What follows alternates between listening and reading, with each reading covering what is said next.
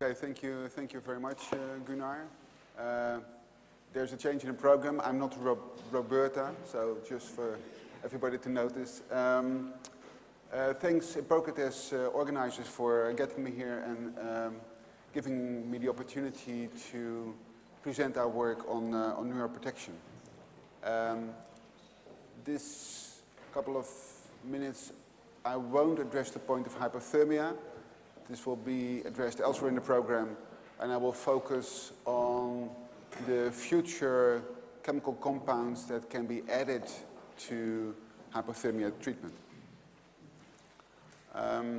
Just a few words. You are all working in the field of neonatology, but just a few words of clinical background.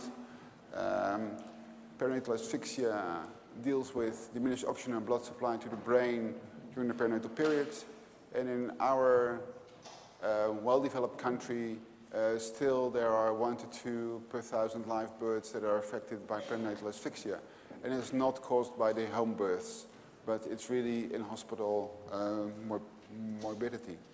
And there's a high mortality, even in the era of hypothermia, just as in the big trials, our mortality is 30%. And I just reviewed the long-term morbidity together with people in other units in the Netherlands and Flanders, and it's 10 to 15%, which has severe neurodevelopmental disadvantages. And the patterns of injury that are seen are injury to the basal ganglia and thalamus in case of acute asphyxia, and white matter in the more chronic forms. And of course, the most severe ones are the near total brain injury. On follow-up, motor deficits that are seen are cerebral palsy, but also epilepsy, learning disabilities, visual and auditive problems, and behavioral problems. And as these occur later during life, these are often underscored because follow-up mostly stops at 2 years when the Bailey tests are done. So there's a desperate need for the development of neuroprotective strategies, and the ones that are really state-of-the-art right now are the cooling, both the selective head cooling as well as the whole body cooling, and we are using in the Netherlands and Flanders the whole body cooling setup. And when you look at the outcome of those therapies, there is a definite effect in neonates with moderate encephalopathy, but not as much in the severe encephalopathy. So what happens with hypothermia? There is perinatal asphyxia and leading to reperfusion injury. On this time frame, starting from 6 hours onwards, and the therapeutic window is within the 6 hours, we think, and trials look if it can be prolonged in one way or another, but mostly we say it's within 6 hours. And then you get your reperfusion damage. And with all interventions, we try to reduce this reperfusion damage. And one of the things I would like to address during this next couple of minutes is the pharmaceutical compounds that are available that can be used to reduce this reperfusion damage. A few words, and these are quite complicated slides, but it's all in your handouts, so don't worry too much if you cannot read it, or otherwise it's in the handouts. Perinatal asphyxia and reperfusion lead to release of glutamate and activating of NMDA and non-NMDA receptors. And the main thing that happens is that intracellular calcium increases tremendously, and thereby all sort of enzymatic processes are activated, leading to synthesis of prostaglandins and leukotrienes, leading to uric acids. And the main thing that happens is that superoxide and non-protein bound iron are increased, free radicals are formed, and not only cell membranes are oxidized or peroxidized, but also DNA, leading to cell death. So this is one of the first steps in brain injury after perinatal asphyxia and reperfusion: superoxide and non-protein bound iron. And one thing that happens simultaneously is peroxynitrite production and also lipid peroxidation. So these three train of events are very early after asphyxia and reperfusion.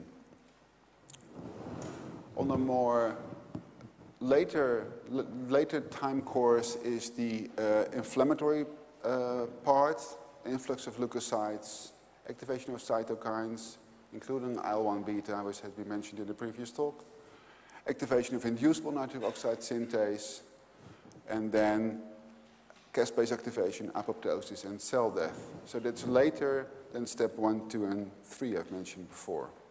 And all these steps are accessible for intervention. So to summarize, this is the hypoxic ischemic event.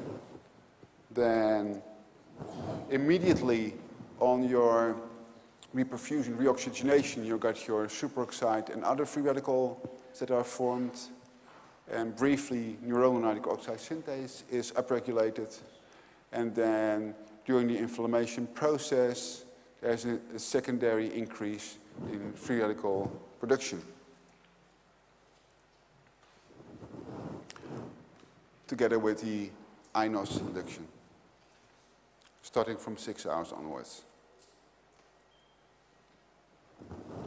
And then on inflammation, downregulation of tropic factors may increase the damage that's been produced.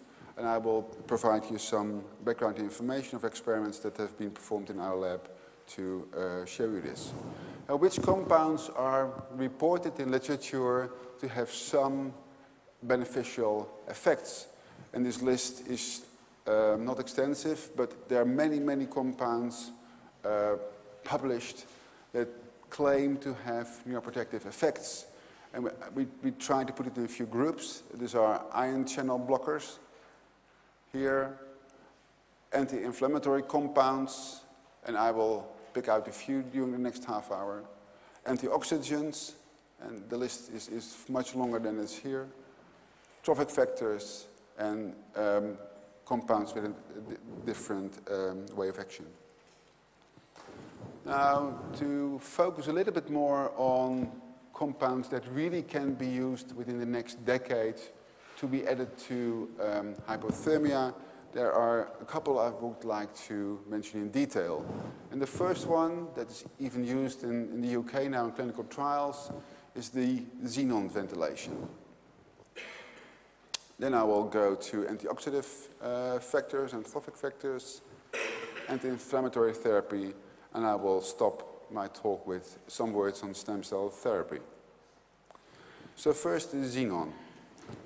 Xenon is a noble gas. It's very neuroprotective. It's an anesthetic, and it has been used for inhalation to pregnant moms for cesarean sections, for instance. But there is a disadvantage. It's extremely costly. It cannot be made. It's there. It's in the air we breathe.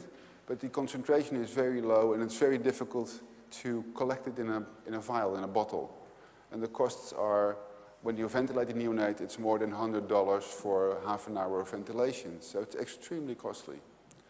And because it's costly, you need a very complex ventilatory setup to catch the xenon that comes out of the baby. But it is neuroprotective, and it has been demonstrated by Hobbs already in 2008, when you give it to a rat model of perinatal asphyxia, and this is a 5-point scale of brain injury. Controls have no brain injury, and 0% xenon normothermia animals have the maximal score. A little bit of xenon appears to decrease it, but the most pronounced effects are seen with 50% xenon and hypothermia. So the combination of hypothermia and xenon inhalation gives a tremendous neuroprotection. But you need a very special ventilator, a ventilator that catches the xenon when it comes out of the animal or the patient, published here. Just put the reference. So it's very complicated and expensive. So that are the clinical limitations of xenon ventilation. It's expensive, but what do you do if you need more than 50% oxygen? Because 50% xenon is neuroprotective. And some of my patients have meconium aspiration syndrome, very severe perinatal asphyxia, and they need up to 80% oxygen. You cannot use xenon anymore at that time. And the same holds for when you need nitric oxide inhalation. It's not sure what the hemodynamic effects are of 50% xenon. And it's anesthetic, and perhaps blood pressure problems may occur, which is especially difficult in neonates with persistent pulmonary hypertension. And always intubation and medical ventilation is necessary, whereas some of the kids that are cooled in the Netherlands and Flanders did very well on nasal CPAP for a couple of days. So xenon is not really the solution, in our opinion, on a large scale. The second therapy we could think of is the use of antioxidants or trophic factors. And the ones that have been studied extensively are allopurinol, selective nitric oxide synthase inhibition, and EPO. Now, first of all, allopurinol developed on the treatment of gout a long, long time ago. And this is, we think, how allopurinol may decrease cell death. Hypoxanthine produced after hypoxia will lead to superoxide, as I told earlier, and thereby, by free radicals, to lipid peroxidation and cell death. And allopurinol inhibits this step, inhibits superoxide formation, inhibits the combination with non-protein bound iron, and inhibits lipid peroxidation. Is there experimental evidence? Yes, there is. It's from Charles Palmer's group, more than 20 years ago already, with pre-treatment in the P7 rat. Well, pre-treatment is obviously not possible in human neonates with sudden perinatal asphyxia, but also with post-treatment. Some years later, he demonstrated that allopurinol had neuroprotective effects, and it's more readable in your handout than it is here. And Peter Merrow from the Philadelphia group also studied it, looking at brain cell membrane, sodium ATPase activity. Allopurinol really had neuroprotective effects.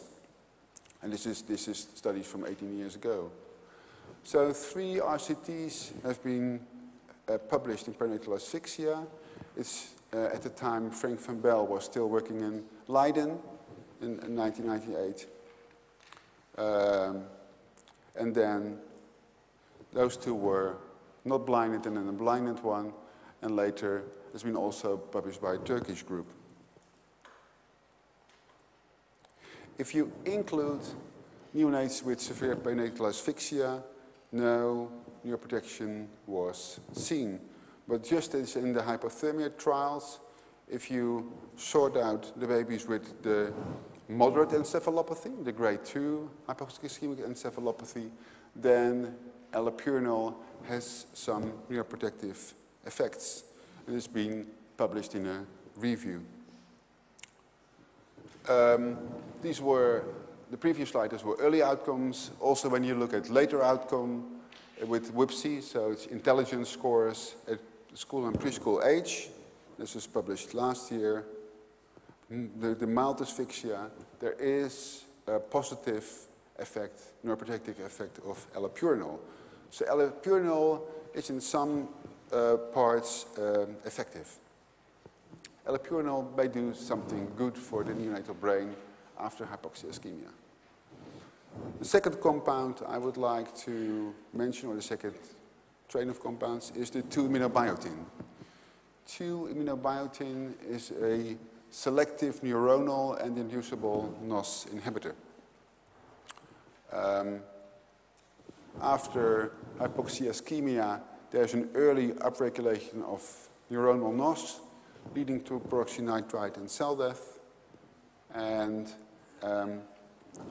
in the later phase, as I've shown in the previous slides, there's an upregulation of inflammation and inducible NOS, and again, leading to cell death. And 2-aminobiotin may block both paths. This was all tested in an animal model. And one of the models you will see in literature that has been used extensively to study this hypoxemic events is the so-called Rice-Vanucci model. One of the carotid arteries is ligated. We use the right one because we're right-handed and it's most easily accessible for us, but you should also see some left carotid artery occlusion. And after this occlusion, the animal is subjected to 1 hour of hypoxia, 8% for different amounts of time. We use 90 minutes, but also in literature you will see 2 hours. And the interesting thing is that you get brain injury in only one part of the brain. It's very interesting, but you can thereby compare left and right side of the brain. Now, if you use this compound 2-aminobiotin in this model, you will see neuroprotection. So here is the normal animal with nice hippocampus. After the insult, you see the right-sided infarction of the brain, whereas the opposite side is normal, as a comparison. And with our compound in increasing doses, you see more and more restoration of the hippocampus, which is an important brain organ, brain part in red pups. So 2-aminobiotin does something useful. The interesting thing is, and you will see it always also on other chemical compounds, that there is a male-female difference. Females were protected, whereas males were not. And it may have to do with apoptotic pathways, which are different in males and females. So females were protected with this compound. We've also used it in piglets, in a larger species, in which we also could do physiology. And this slide deals with phosphorus MR spectroscopy. It's difficult to explain in 3 seconds, but this is a measure for energy levels of the brain. If you are hypoxic ischemic, then your brain energy levels, your high energy phosphates go down to almost 0. And after reoxidation, resuscitation, they return to baseline levels. Now, where in placebo-treated animals, there was not as much of recovery on reoxygenation, and after 24 hours in the magnet, the animals had very poor energy levels of the brain due to secondary energy failure. In the animals treated with 2-aminobiotin, the inhibitor of nitric oxide synthase, there was preservation of energy levels in the brain.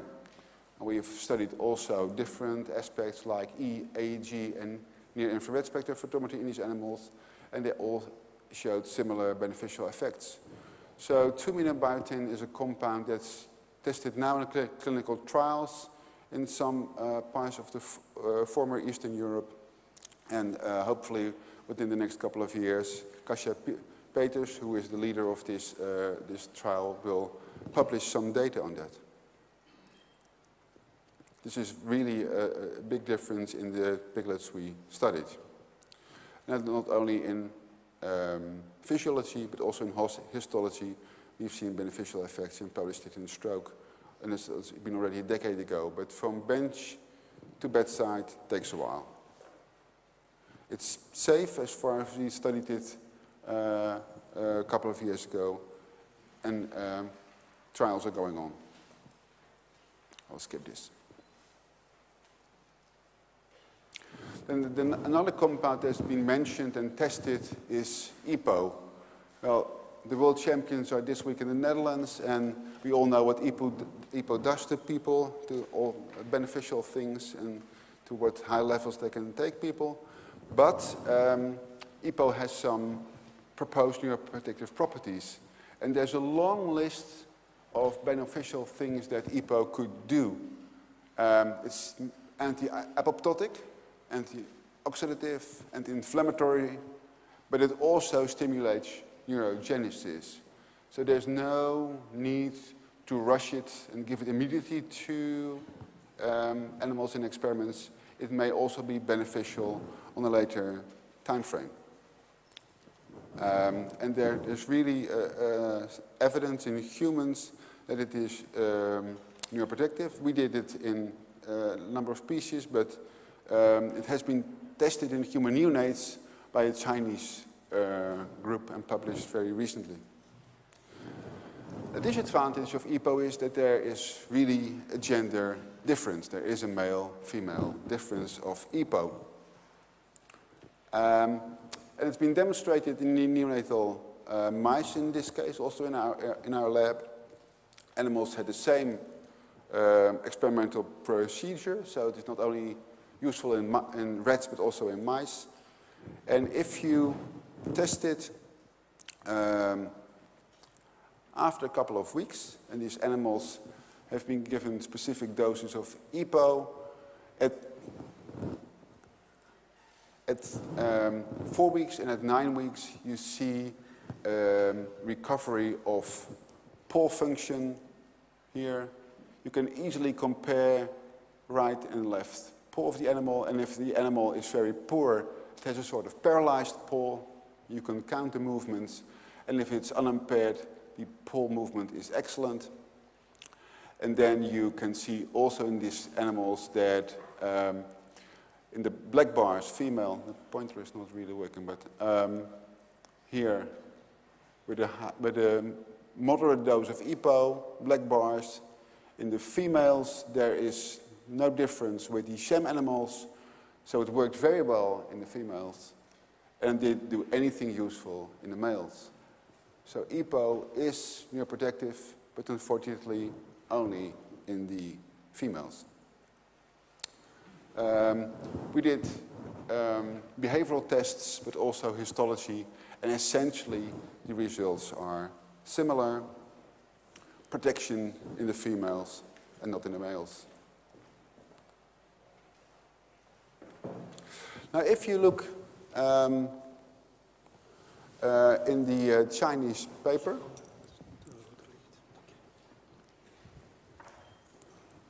if you look in the Chinese publication, it is not mentioned in the paper, but if you look at their table 4, there's also a male to female difference.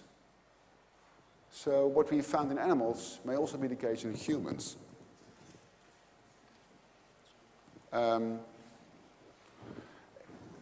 Recently, we combined hypothermia with EPO in a set of rats, and we found similar results. The best results were found in the combination of hypothermia and EPO in female animals. So the line goes through, females are more accessible to neuroprotection than males.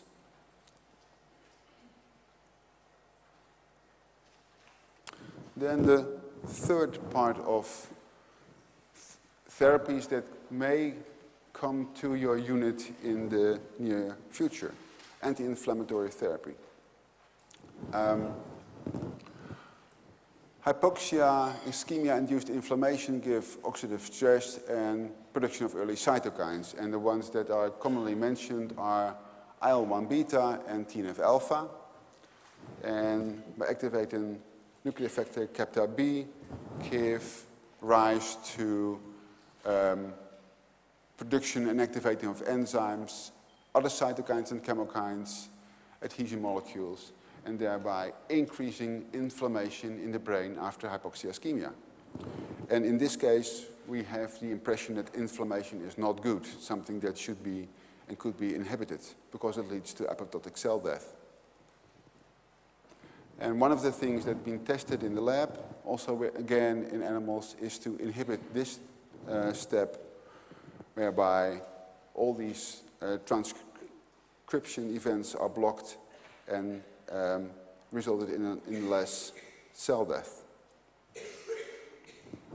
One of the compounds that can be used clinically is melatonin. And those of you that come abroad know that jet lag can be treated, some claim, by melatonin. What's been shown anyway is that melatonin is effective in the brain. Asphyxia leads to glial cell activation and pro-inflammatory cytokines. The list is much, much longer than here, but just the ones that are early upregulated and extensively upregulated, leading to apoptotic cell death, also in the pre-oligodendrocytes in the white matter. We know that melatonin is produced in the brain, and we know that melatonin can inhibit this train of events, leading to improved outcome.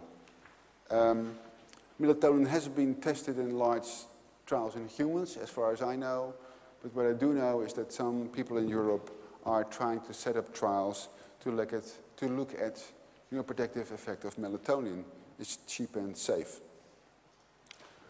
Well, the last point I would like to highlight is the use of stem cells. I would like to take a couple of minutes to guide you through the different types of stem cells that are available in the neonatal brain. There's the pluripotent stem cell, which can do everything. It can become a committed stem cell, like a hematopoietic stem cell, a neural stem cell, or a mesenchymal stem cell. The hematopoietic stem cells develop further, differentiate further into blood cells. The neural stem cells go along to form neurons, astrocytes, and oligodendrocytes. And the mesenchymal stem cells go further on to become cardiomyocytes, fibroblasts, chondrocytes, adipocytes, and osteocytes. There's a but. But if you can, mesenchymal stem cells, transform back into neural stem cells, they can do a lot of useful things in the brain. And it's one of the things that has been tested in the lab at our institute.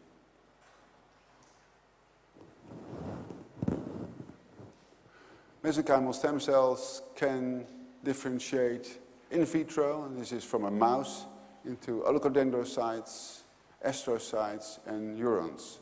So indeed, going back one step, page up, indeed it has been proven that mesenchymal stem cells can follow this arrow back into two neural committed stem cells and go along that way. So the mesenchymal stem cells can become oligodendrocytes, microglia, and astrocytes, but they do a lot more. They produce a lot of growth factors and cytokines, listed here, but this list is not extensively. And perhaps these compounds are far more efficient in protecting the brain than the few cells that grow out to become brain cells themselves. By producing these local factors, they may help the endogenous cells to recover after a serious brain insult. And I would like to mention a few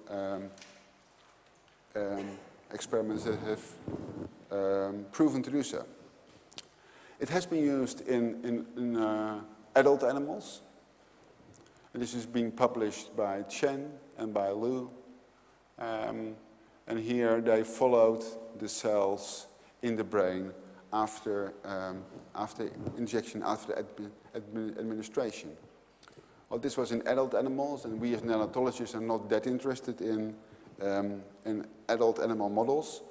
So our lab has taken it to neonatal mice in this case.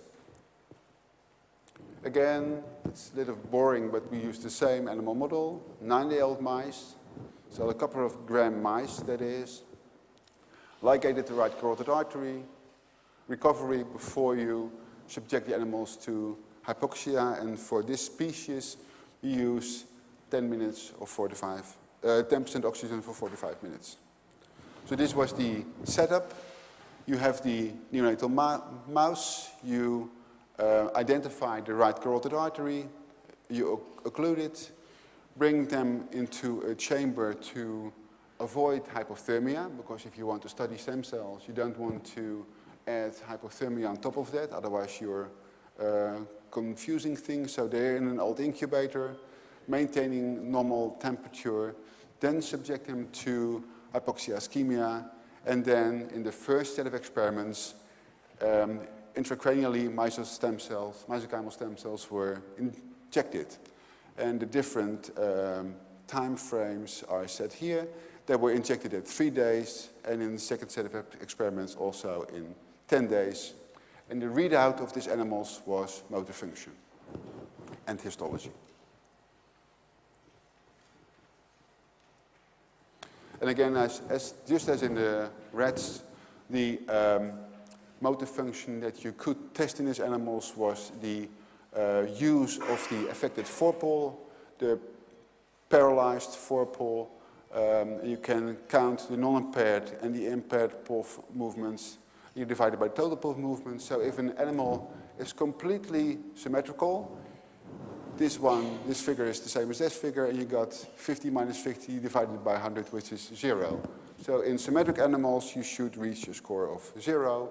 And if the animal is totally asymmetric, you will reach a score of 100%. And it's easy to score. The second motor test you could do is the so-called rotor rod. You put the animals on a turning rod. You can increase speed. It can just count when they cannot cooperate anymore and just fell off the rod. The first test, we call it the cylinder rearing test. The animals are put in the cylinder and they're starting to explore the cylinder.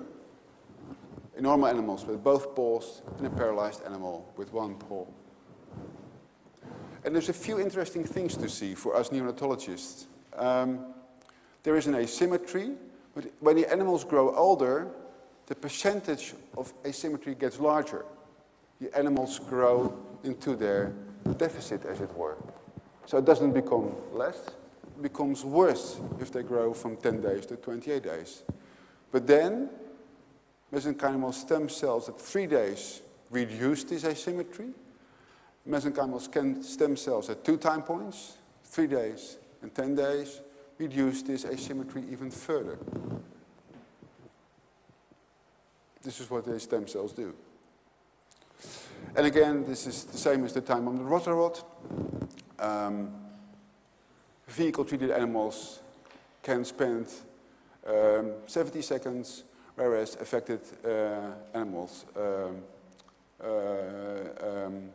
so vehicle-treated animals spend 50 seconds, whereas treated animals can spend a lot more time on the rotor rod. And here again, 3 days and 10-day stem cells do a better job than 3-day cells alone. Not only in behavior, but also in histology, these differences can be demonstrated. It's been published by Cindy van Veldhoven of the lab. So to summarize this stem cells, in the first gift, 3 days after the insult, stem cells stimulate growth of endogenous cells and result in decreased lesion volumes. But the second stem cell gift improves outcome even further. Later gifts than 10 days do not be beneficial. Well, of course, intracranial injections are not very feasible for human neonates at this point. So the lab had tested other ways of administration and would like to emphasize and mention the last part they've done, nasal instillation. What they did was they gave the stem cells into one of the nostrils, or in both nostrils of the rats, and looked at motor function. And amazingly enough, administration of stem cells resulted in improved outcome after 21 days after 21 days after hypoxia ischemia. Not only motor function, but also MAP2 stainings, neuronal markers, and myelin binding protein was improved. So giving stem cells through the nose, after which they migrate to the place of injury, that has been demonstrated by histology, improves long-term outcome. And that is something that could be feasible in the future in human neonates. This is the histological proof of the work of Cindy van Veldhoven. If you give it too late, again, just like the intrathecal injections, it doesn't work. So this could be used in humans. This has been done in this mouse model mesenchymal stem cells. But you could also think of giving cord blood transfusions, where a lot of stem cells are in the human neonate after asphyxia and stroke. And other sources of stem cells, of course, are considered. So, to summarize my presentation and give you some time for asking questions, the chemical part of my presentation has been published early this year in a collaboration of our colleagues in the Journal of Pediatrics. We've reviewed all these compounds and came up with a list of potential compounds that can be used in the hypothermia plus. I didn't mention N-acetylcysteine, but I did address the melatonin, the EPO, and the allopurinol. You cannot read this slide properly, but that is in the handout, and I put down the reference of Journal of Pediatrics. And we also published a few words on the stem cell part in Annals of Neurology also this year, and we listed the cell lines that could be used for human trials. However, I would like to emphasize that, and yeah, the color is good on the screen, further rigorous testing and translational animal models is required, so don't try this at home yet. We do need to do a lot more experiments. So by rounding up, I would like to thank all my colleagues who've been working with us for the last, well, decades, I might say, and the people who are in the lab, also as head of the lab and as postdocs. And I'm happy to answer questions. And if you ever want to come to visit us, this is where our unit is, in the Utrecht campus. Thank you. So thank you, Floris, to be right in time. The coffee break will be outside a bit further here.